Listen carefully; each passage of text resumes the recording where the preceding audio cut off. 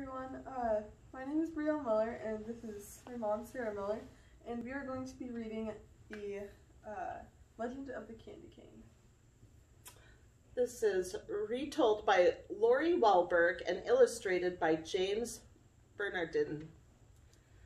And I'm going to talk about the history of the candy cane a little bit. The traditional candy cane was born over 350 years ago when mothers used white sugar sticks as pacifiers for their babies. Around 1670, the choir master in Cologne Cathedral in Cologne, Germany, bent the sticks into canes to represent a shepherd's staff. He then used these white sugar canes to keep the attention of small children during the long nativity service. The use of candy canes during Christmas service spread throughout Europe. In Northern Europe, sugar canes decorated with sugar roses were used to brighten the home at Christmas time. In the mid-1800s, the candy cane arrived in the United States when a German-Swedish immigrant in Wooster, Ohio, decorated his spruce tree with paper ornaments and white sugar canes. The red stripe was added to the candy cane at the turn of the century when peppermint and wintergreen were added and became the traditional flavors for the candy cane. Some sources say that a candy maker in Indiana developed the candy cane as a witness of Christ's love. While we may never know the full history of the candy cane, we can share in the truth behind its symbol, the truth in Christ's birth and redemption, and the gift of his love. The Legend of the Candy Cane. One dreary evening in the depths of November, a stranger rode into town. He stopped his horse in front of a lonely storefront. The windows were boarded shut and the door was locked fast, but the man looked at it, smiled, and said, "It will do."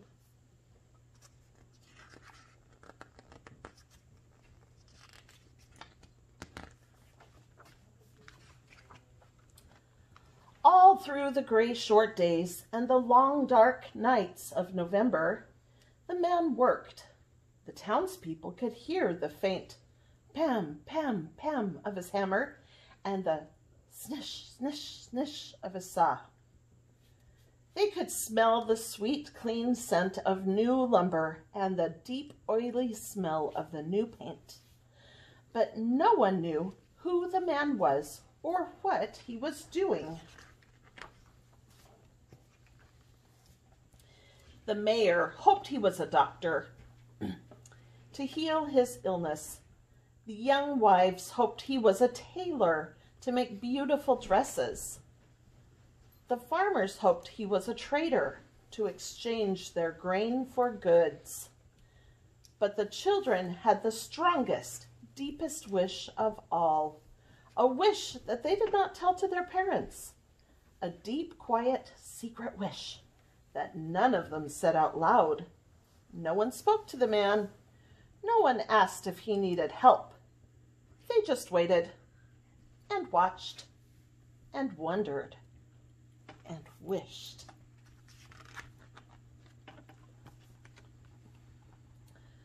But one small girl watched and wondered, waited and wished longer than she could stand. And one snowy day, she knocked at the stranger's door. "Hello," she said. "My name is Lucy. Do you need any help?" The man smiled warmly and nodded. Then he opened the door, and Lucy stepped inside. A long counter ran down the side of the room. Bare shelves filled the opposite walls. In the back were dozens and dozens of barrels and crates. "Could you help me unpack?" the man asked. Lucy's heart sank at the sight of all those boxes. What if they were only barrels of nails and bags of flour? But she removed her dripping boots and hung her coat on a peg. On stocking feet, She crossed the rough wooden floor and knelt beside a crate. Please, open it, the man urged. Slowly, Lucy put her hand into the box and pulled out an object wrapped in tissue. Round and heavy, it almost slipped through her fingers. Lucy trembled a little as she unwrapped it.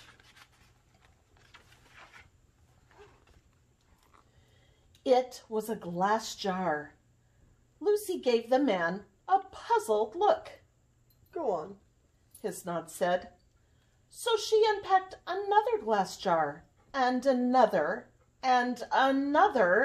until she was completely surrounded by jars of all shapes and sizes, tall and thin, round and squat, jars with lids and jars without. Now, the man said, for something to put inside. And he pulled over a huge crate stamped with a strange word. Confections, it says.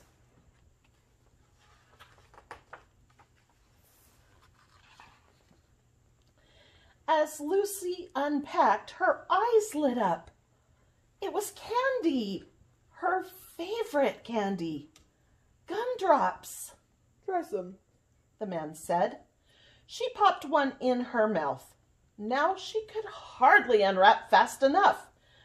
Peppermint sticks, taffy, lollipops, chewing gum. Wide-eyed, she looked at the man. We wished, Lucy said. Yes, I know, said the man. And here it is. Welcome to Sonneman's Candy Store. I am John Sonneman.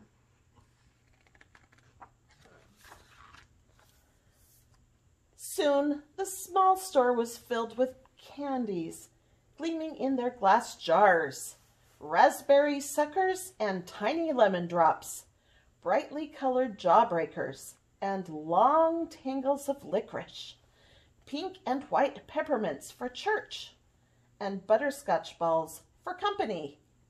Then, in the very last package, in the very last crate, was a candy Lucy had never seen before.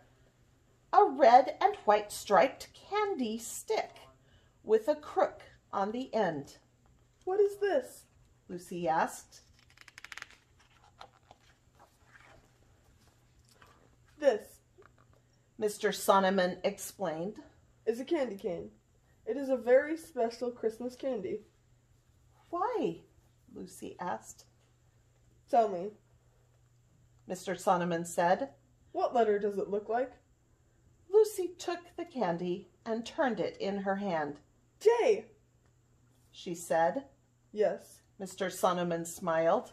J for Jesus, who was born on Christmas Day.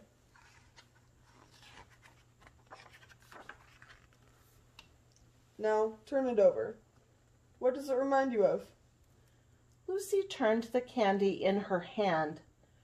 She peered down intently. I know, she said finally. It's like a shepherd's staff. Who were the first to find out about Jesus' birth? Mr. Sonneman asked. Shepherds in the field, Lucy answered, watching over their flocks by night.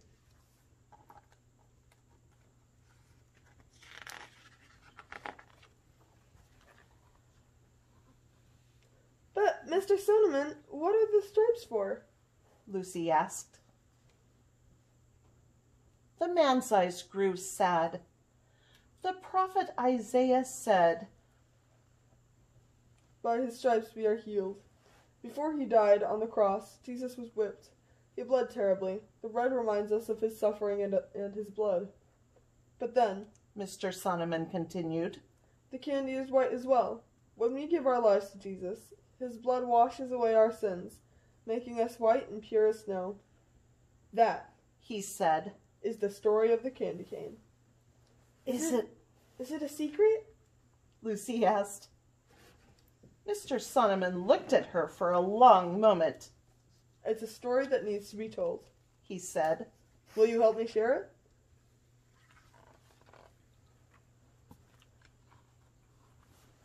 It was now the depths of December. The town was whipped around by blizzard winds. For days, the sun hid itself. But every morning, Mr. Sonneman and Lucy ventured out. They wore heavy woolen coats and bright hand-knit scarves, and in their stiff-mittened fingers, they each held a bag. They went to every house in town. They traveled to every farm in the country. They knocked on every door. And in every home, they told the story. They left a small gift, and they gave an invitation.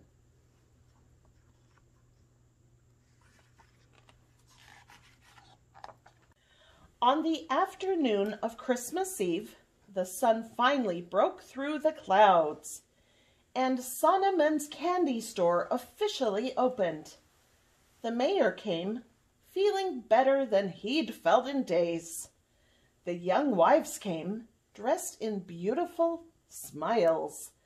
The farmers came, eager to trade grain for Christmas gifts. The children ran in dizzy circles. Yes, their wish had come true. Yes, they had come to share in the opening of the candy store. But they shared something more. Something bigger, something better.